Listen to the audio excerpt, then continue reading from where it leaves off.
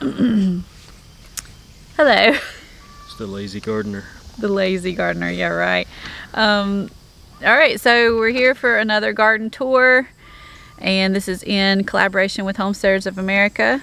This is our August garden tour. So what you got for us? You're supposed to ask me questions. Okay, so it's like an interview. Yeah. All right, so how many pounds of tomatoes have you picked at this point? 3,500 pounds. That's crazy, ridiculous. Yeah. All right, and do you have a lot more coming? Yeah, there's quite a few out there. It's hard to guess. I was expecting 1,500 more pounds, 2 weeks ago, but we've already passed that, so there's probably another 1,500 pounds out there, if I had to guess. Because we keep getting that question from customers, like how much longer are you going to have them? Yeah. Because that's kind of what I was estimating anyway. I was hoping for 10 pounds per plant. Yeah. And I know there's like 600 plants out there, but they're not all the big beef production type plant. So there's 500 of those. So I was estimating or hoping for at least 10 pounds per plant, which will be 5,000 pounds. So we'll see. I think we'll get there. Yeah. I mean, that's that 3,500 pounds is sellable tomatoes. I mean, we've probably had 800 pounds of culls, wouldn't you think? I don't even know how many culls we've given away or sold or whatever. Yeah. So that number's already probably close to 4,500 pounds total. But I've just been measuring the saleable ones. Yeah. Someone asked us how do we know how much we've harvested, and I just told them you've been weighing them as you harvest them. Well, I know how much a bucket is. full weighs, so I just count the buckets. Yeah. But initially I was weighing them all. I would put them all in a box and weigh the box, and I had it down to the pound, but now I'm just estimating by bucket. So yeah. This time of the year is hard because the weeds take over. That's what I've been doing this morning, is weed eating out in the tomato patch. There's a ton of morning glories and I don't know, all kinds of weeds that have taken over. Once I started harvesting, it was hard to have time to maintain. So I mean, just a matter of 2 weeks and the weeds just took over. Yeah. So I've been out there weed eating in the lanes, in the row, in between the rows of tomatoes. Yeah. Trying to get it beat back. And you were using like a wheel hoe. Yeah. In the middle of the rows and stuff. Yeah. Yep. So when they're done, when the tomatoes are done or close to being done, I'll probably pull it all out, pull all the stakes out and put some tarps down, because I want to plant a winter cover crop out there. Some wheat and some daikon radish and some turnips and oats, and I don't know what all we'll plant out there. Yeah. Just to kind of hold those nutrients in place until next year. So speaking of fall crops, have you started some? I started some pumpkins, and I've got those trays ready for collards and cabbages, but other than that, no, I haven't. Okay. Yeah. I'll probably wait until a little later, because usually if I start turnips and things in August, the worms get them pretty bad. Oh. So I may wait till like September 1st or 15th to start turnips and things. Gotcha. But cabbages and collards take longer. Like turnips are pretty quick, but collards and cabbages can grow for 3 or 4 months. So I'm gonna go ahead and start those in trays.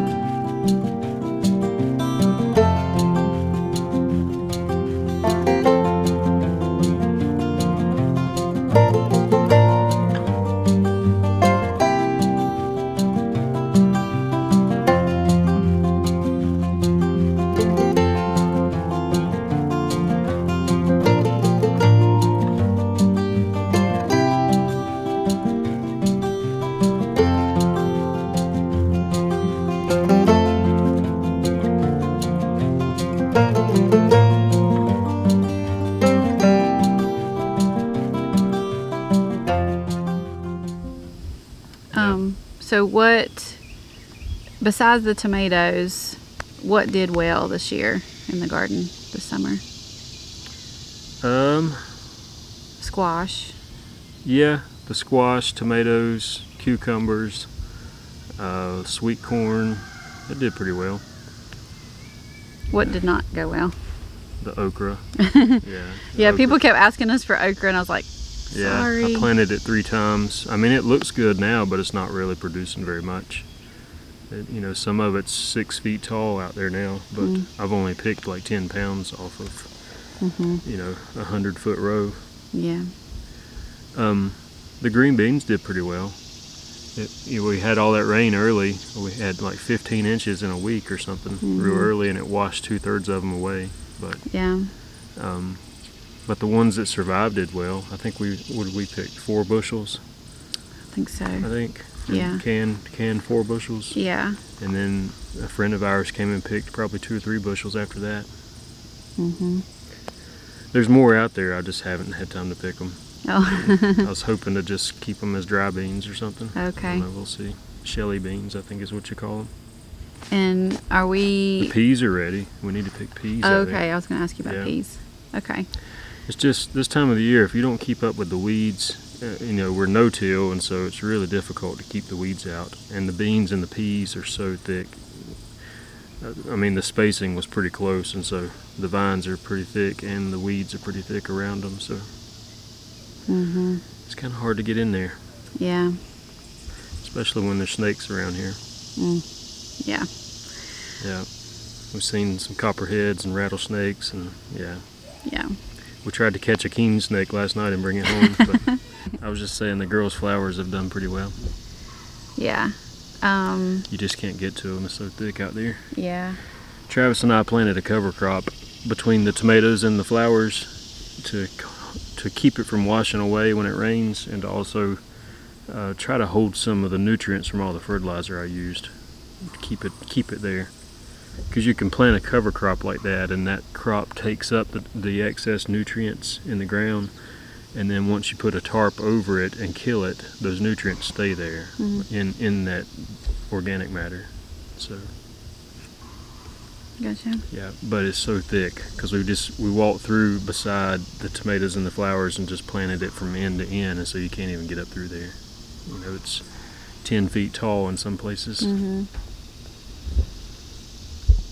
I did a video about cover crop, didn't I? Yes, about the cows helping you plant the cover crop. Yeah. Yeah, so I used the same seed, the sorghum sudan and the millet and the peas and the sunflowers and the buckwheat. It's a good mix. Yeah.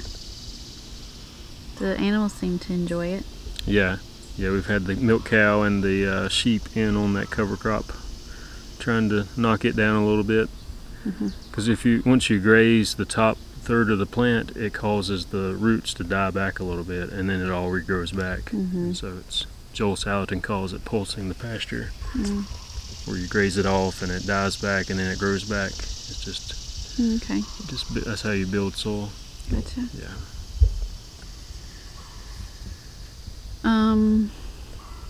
You harvested our giant pumpkin. Yeah.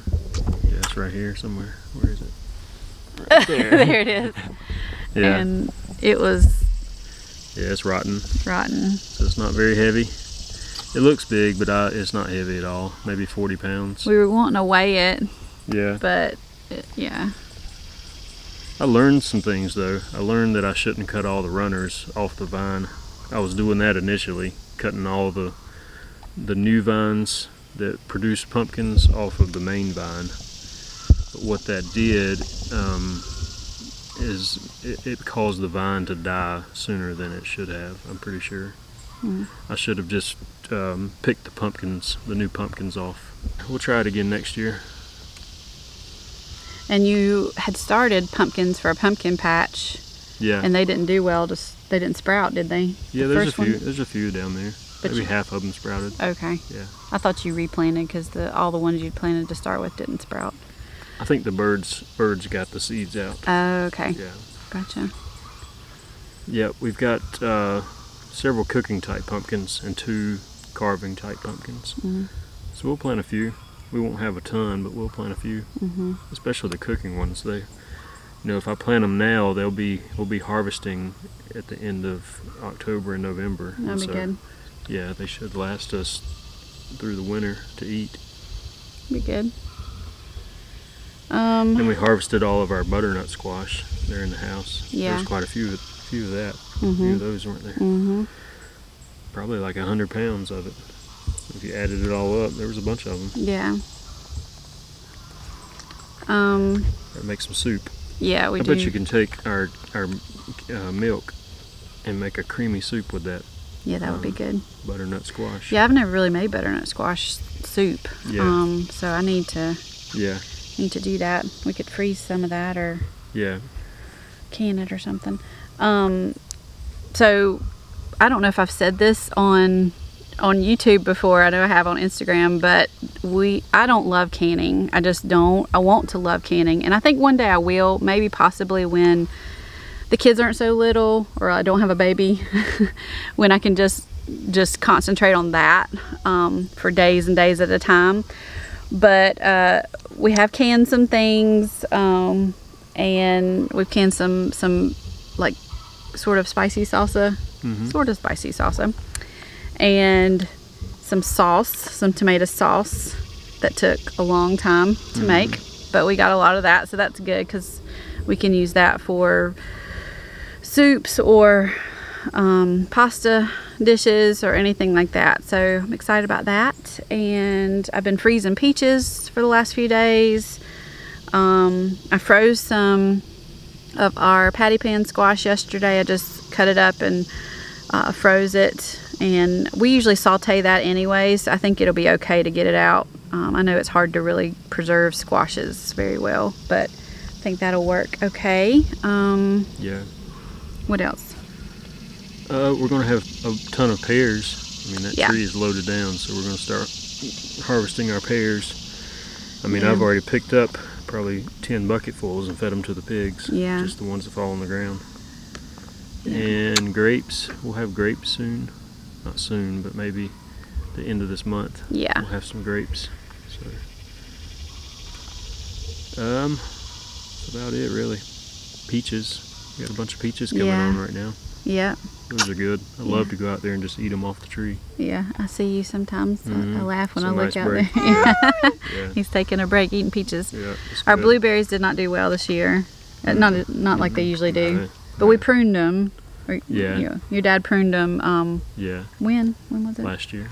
Okay, and so they just didn't do as well this year as they usually do. But hopefully next year. We're thinking about cutting them down to the ground. Oh, and starting over. Bush out from the ground. Gotcha. So the bush is a little thicker lower down. Gotcha. Yeah, they're really, really tall. We have to get ladders and stuff to get up in them most of the time. But if we do that, we won't have blueberries again next year.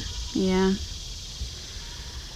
Yeah, we love blueberries. We're still eating on them from last year. We could do some of the bushes, I guess, and wait till the following year to do the rest. Yeah. Oh, that's a good idea. We'll probably have some pecans. How do you say it? I say both. Pecan. I say pecan. I say pecan. That's not right. Okay. It's pecan. It probably is, but I've always said pecan. Yeah.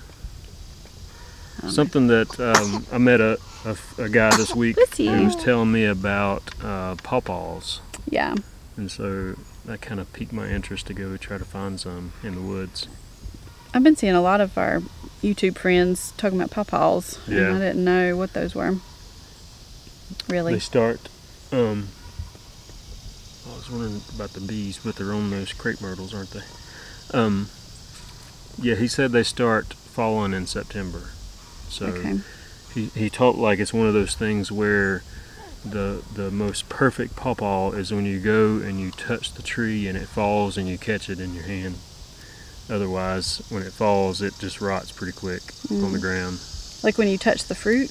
If you just bump the tree and it falls off, that's how you want it. Oh, okay. But if you pick it too early, like if you pick it off the tree, it's like a persimmon. It's bitter.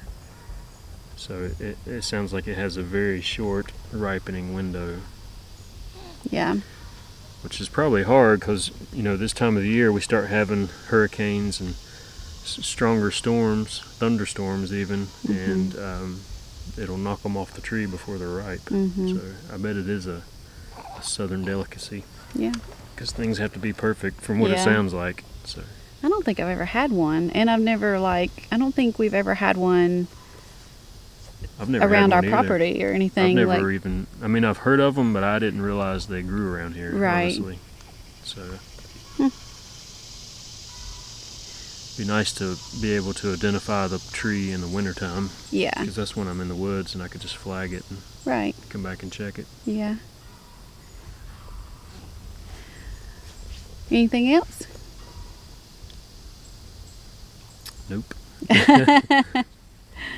I think we've kind of hit a little bit of overwhelm. Just it always happens this time of year. Yeah. It really is like this. Yeah. The end of July, beginning of August is usually when it's like, oh my gosh, we're really tired, and it doesn't let up. Like, this is, you know. Yeah. I mean, things are changing. Like, things are starting to be done for the season, and other things are starting. Yeah. So it's always changing, but it's just like, it's a lot of work this time of year, especially if you're wanting to save things. At a moment's notice, you have to be ready. It's not like I'm such a planner that it's really hard for me to just stop, you know, what I've already got planned and spend days preserving things. That's just hard for me. I want to get better about that. And I think every year I'm going to get better about being prepared for this season, I think. Yeah. Well, I mean, we're working toward having more focus anyway. That's a big part of it, is we're not completely focused on here's what we're doing yet. Yeah. And every year we get a little closer to that. Yeah. And then things are going to change. You know, you find what works and then you make that better, but it's hard when you can't be focused on just a couple things and be good at it. Yeah. You know, when you're trying to do several different things. That's true. And I just mean, like, it would be nice to be able to focus on homestead farming. Just here's what we're doing. Yeah. You know, and that includes like a whole bunch of different things, but you know, we have a lot of different streams of income and, you know, streams of energy expense. So, right. And just the heat, you know. Yeah. You know, before July, it wasn't a problem to spend all day out in the garden, and weeding and, you know, taking care of things, maintenance. It does make you very tired. Like, if you're not done by 10 o'clock with things, you know, it's very difficult to stay outside, not outside, but stay out in the garden in the sun. Like, it's very difficult. Yeah. Yep. You go through quite a few shirts a day. Yeah. Yeah, I mean, I've been working for, 3 hours outside? And this was after 30 minutes. Yeah. Yeah. So I'm sure many of you who are watching this, if you have your own gardens or, you know, your own homesteads, then you're probably feeling the same thing. We'd love to hear from you. If you want to comment below, like, what's been your struggle? Oh, okay. Oh, he's struggling. Yeah. What's been your struggle this season? What has been your victory this season? And we just want to hear those stories, because we like to talk to others about what they're doing and hear from you guys. So yeah, so you've heard from us. Yeah, it's worth it. I mean, it's a lot of work, but it's definitely worth it. Yeah. Makes you look forward to wintertime. You know, I enjoy the planning and figuring out what to do. But you know, this lifestyle and what we're doing is worth it. So it's worth the work. It is. And I was reminding myself that this week when I was stopping to you know, do some preserving and things, that plus run a business, like he was saying, like we have so many, you know, irons in the fire right now. He's still working full time aside from the homestead, so we've got a lot going on, and it does make you tired, it does make you weary sometimes, but you know, this is the busy season for us, and it does get slower.